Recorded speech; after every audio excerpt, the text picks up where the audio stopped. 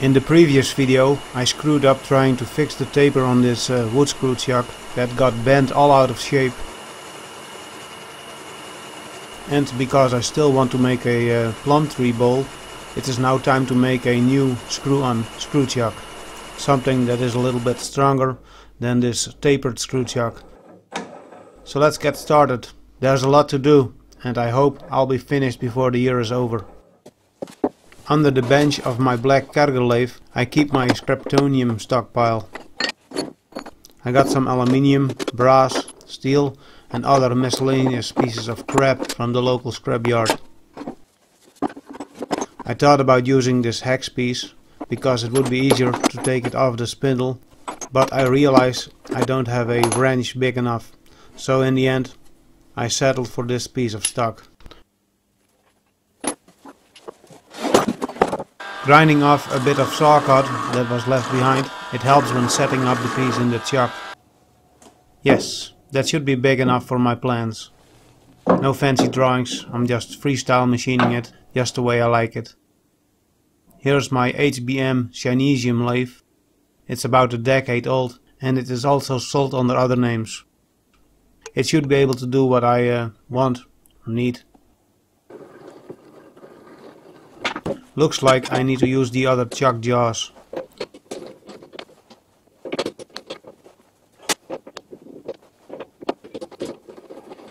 I'm going to use the lower jaw step.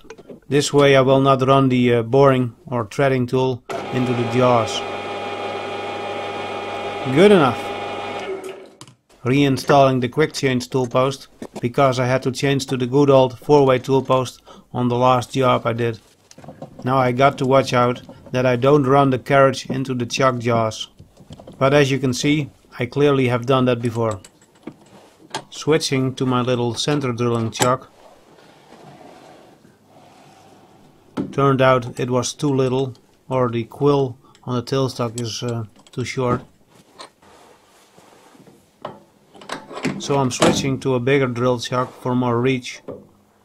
And finally I'm ready to make a center hole.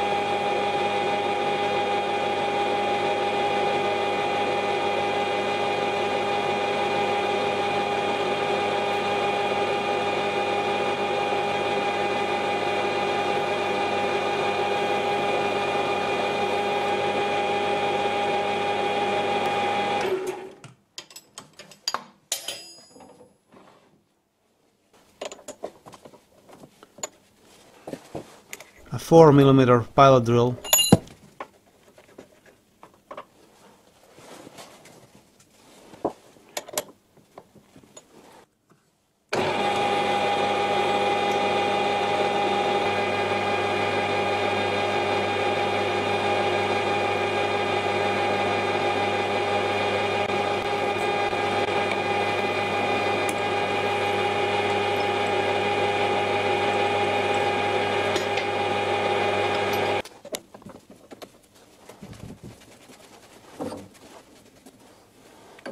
And now something somewhat bigger.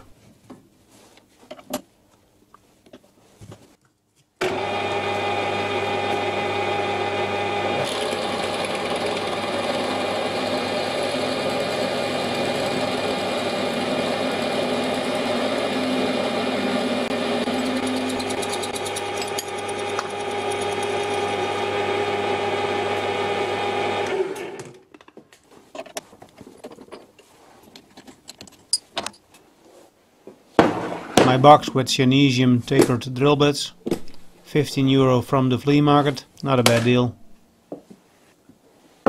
And now a box full of internal turning tools. My 20mm CCMT boring bar.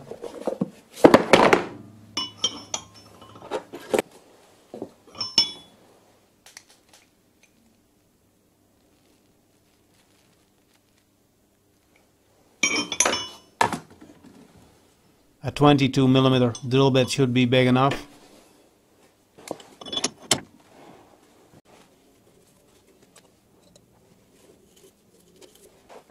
Slowing down the speed of the lathe. And here we go.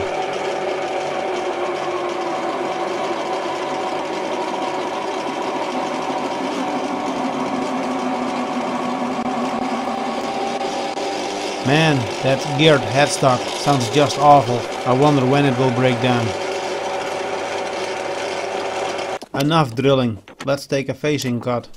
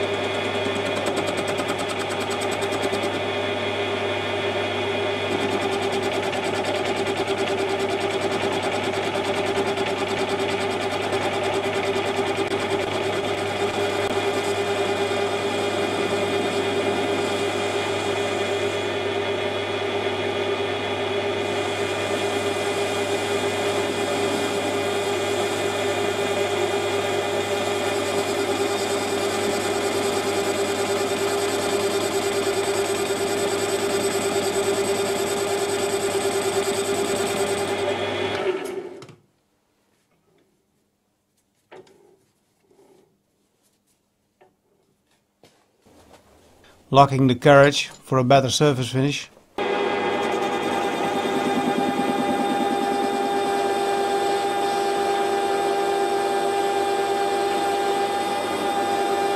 I think that Chinesium insert is a goner.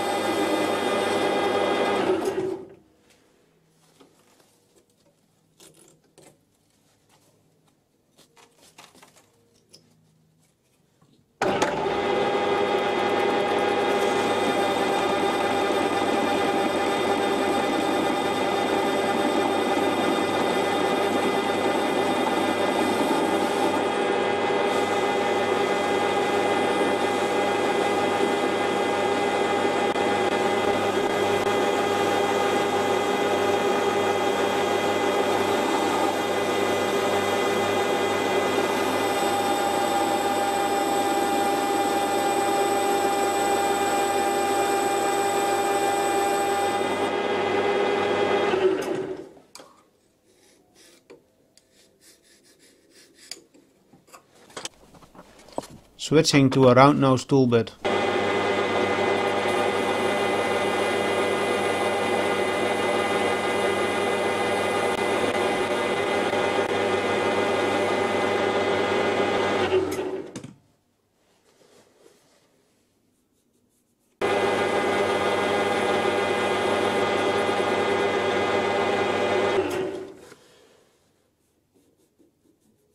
Still crap.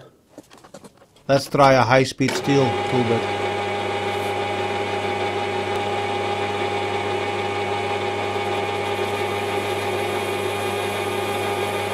You know, the surface finish doesn't really matter all that much. The wood lathe has some sort of fiber washer on the spindle nose.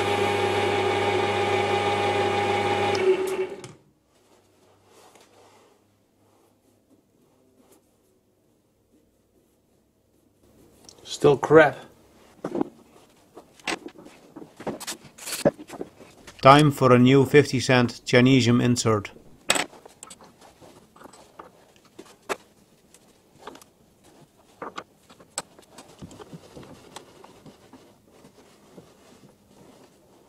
Watching out for the jaws, always a good idea.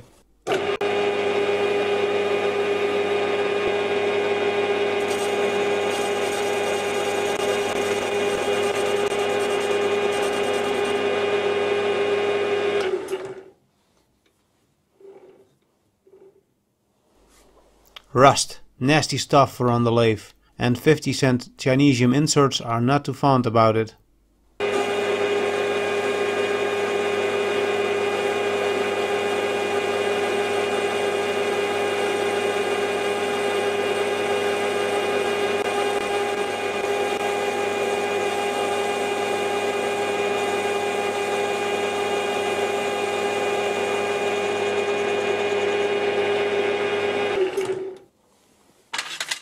Sorta impressed with my own work. Happens not all too often. So shiny. Hard to believe that I did it. A useless file action shot.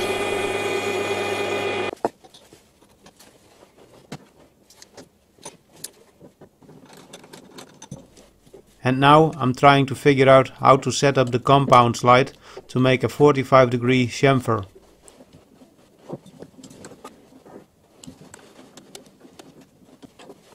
Without running into the jaws or running out of cross-slide travel.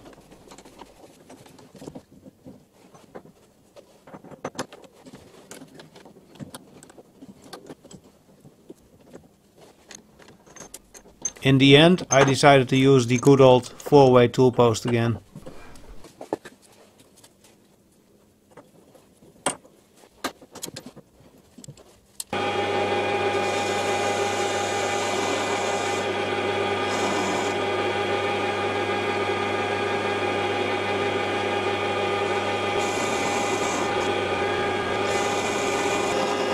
This flexible extension that I installed for the electric drill can be a bit awkward to turn by hand.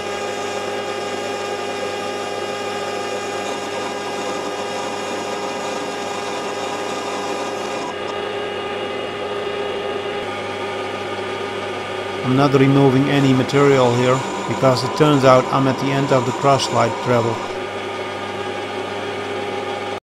I managed to burn up yet another piece of high-speed steel. Will I ever learn?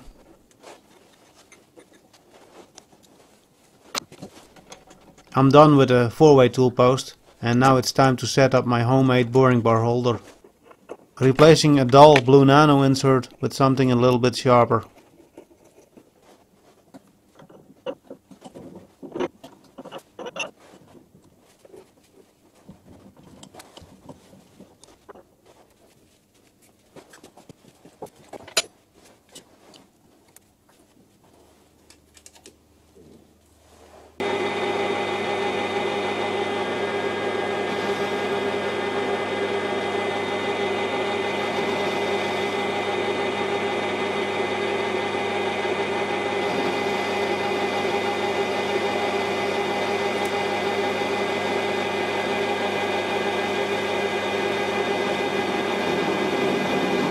Something's wrong.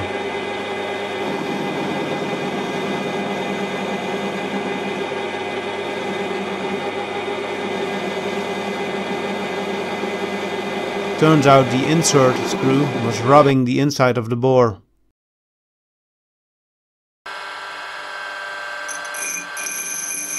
Some light grinder action and I'm ready to continue.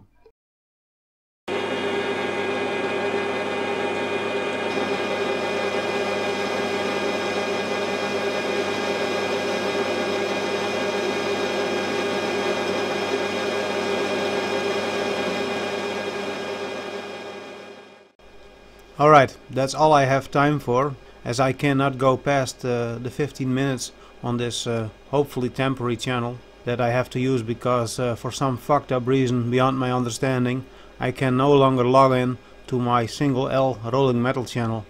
Also, this is going to get a bit boring, pun intended, and I still need to figure out how big this hole should be. So the next time I hope to show some single point threading action. Take care, stay safe, and to be continued.